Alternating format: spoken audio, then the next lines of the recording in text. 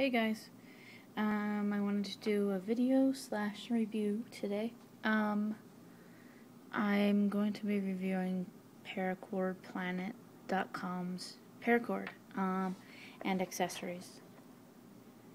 I forget what they call this. I think sometimes they call it a lobster claw, some kind of snap, I'm not sure. And then I've got the red, white, and blue camo. Hopefully it's showing up on the camera good. And I've also got some white that I already cut. I think I cut about 5 feet of both color. I know that's a little excessive. I'm only going to be doing a keychain, but I wanted to make sure that I had enough. So I usually go with more. But anyway, let's get started. I really like this paracord. It doesn't tangle very easy. It doesn't tangle easily. I like it. It doesn't wrinkle, and a lot of problems I've been having with some other sites that I got paracord on were the fact that they would tangle really easy. And I do projects sometimes, like my monkey fist necklace, stuff like that requires more cord. I was finding it a bit irritating because it would tangle up on me all the time. So I do like their paracord for that, and a lot of times people ask where you get the paracord. I would recommend Paracord Planet. I really like their paracord. They have nice prices, and they have lots of hardware stuff that you can get as well. So, anyway, okay, so I'm going to start with the red, white, and blue. I think they call it camo, but I'm not sure. I'm going to start off with this, and what I do is I take it and, let me move the camera down a little bit. I just find the middle, put a loop, basically like that, and get it to focus. Just fold it, and what I'm going to do is put it through this loop, this little ring. I'm going to put it through like that, and so you have this shape, and then pull the strings through like that. So it's like that. Sorry guys, I hope the lighting's okay. This is different than I usually do on the camera. I usually just post what I make, or upload it. It's not Facebook. But I'm trying this today. So hopefully the lighting and the stuff is okay. But anyway, so you have, I think, what they call a lark's head knot. Not too sure about the knot names. I've just started this not too long ago. But then you're going to get the white one and basically do the same. Put it to where, find the center of it.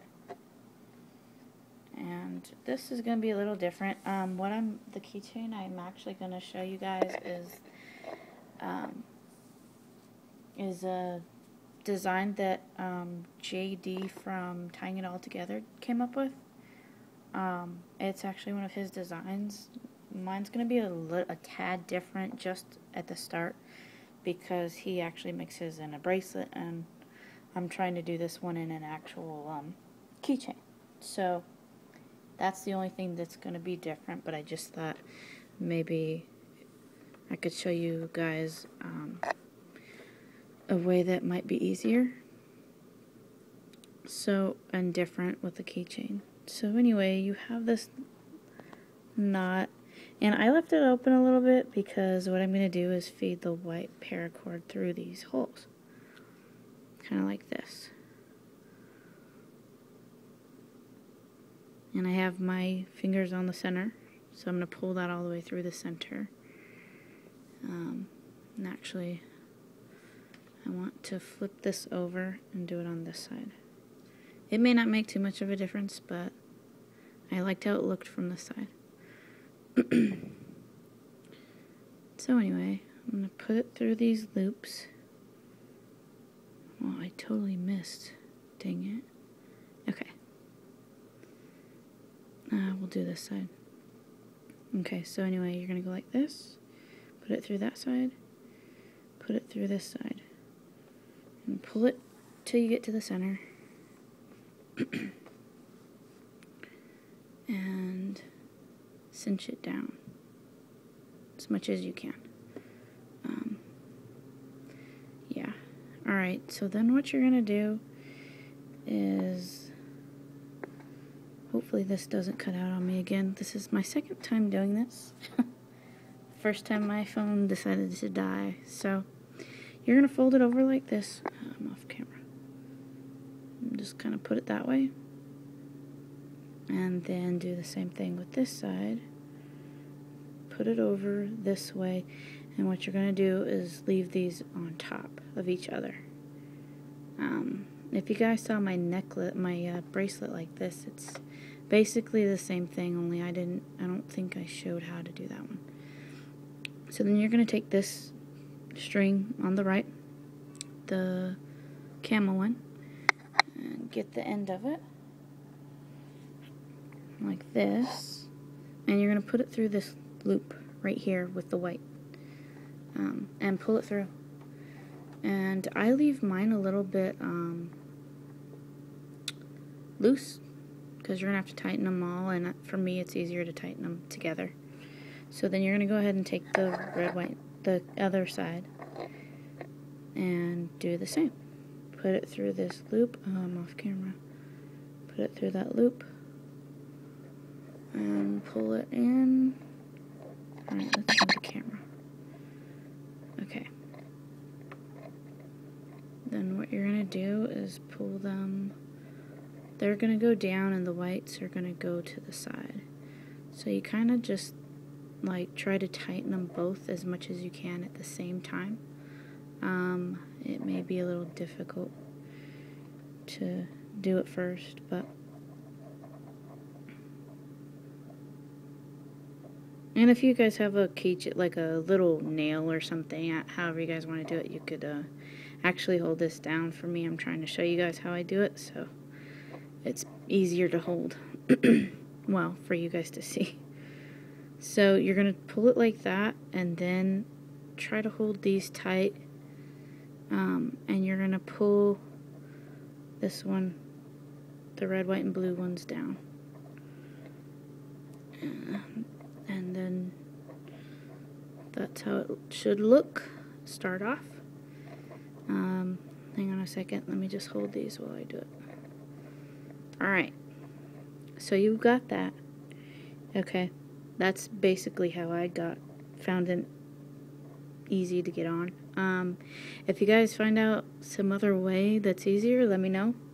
This is just the way I came up with. Okay.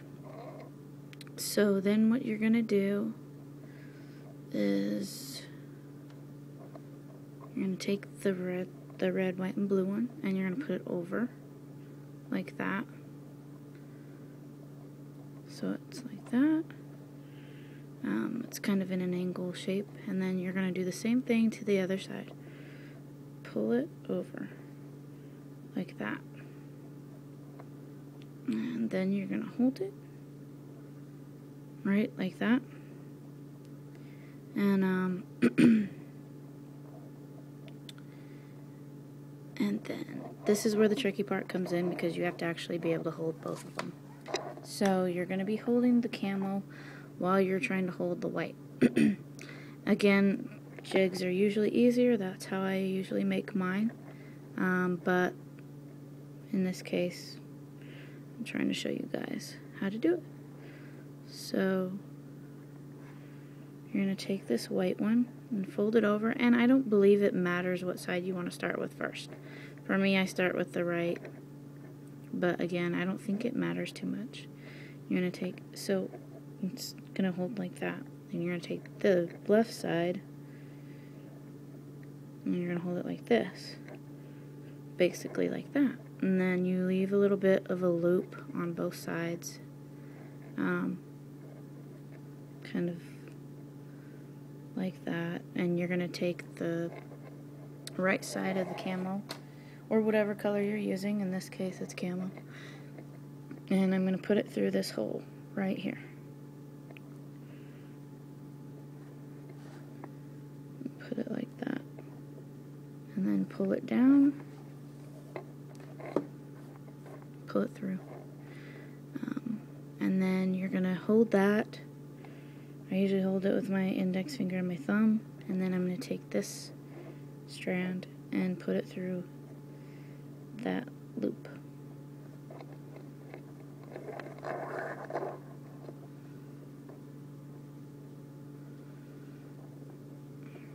And then you're going to pull that one down through. Alright, and then the same thing again. You want to try to keep these together because they're the center, but then you're going to, yeah, you want to try to keep those together, and then I usually pull the white first, and then I'll go back and tighten the other color. And what I usually have to do is stick my finger through here to pull it down some so that it tightens up that inside angle, this one, and then tighten it that way. Again, same thing for the other side. I'm gonna put my finger in here like that and pull it out a little bit and pull the sides together. So basically that's how it's going to start looking. Whoops, where you've got the angle. I don't know if you can see it very well in this light, but you've got the angle, and then it's going to round over. Angle, round over. And you just basically keep going from there. I don't want to make this video too long, it's already 12 minutes, but so I'll do one more for you guys, and then I'm going to finish it up and I'll show you the ending, probably in another video. You're going to fold it over, again, fold it over, and let it hang down, fold this side, fold this side,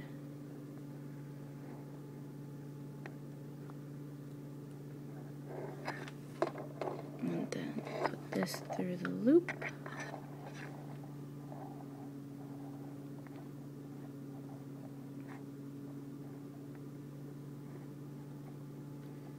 Once you get the hang of these, they do tend to go faster. Like I said, a jig makes it a little bit faster than that. But you can take your time, and I usually take my time and try to make sure that it's done how I want it. I tend to get really picky, so I try to do my best the first time. And then again, you tighten it. And you tighten.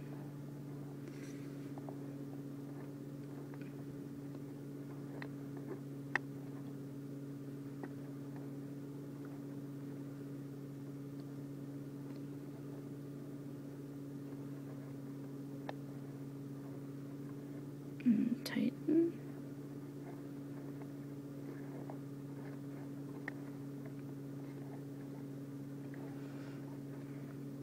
And basically, I just finished this up with a diamond knot.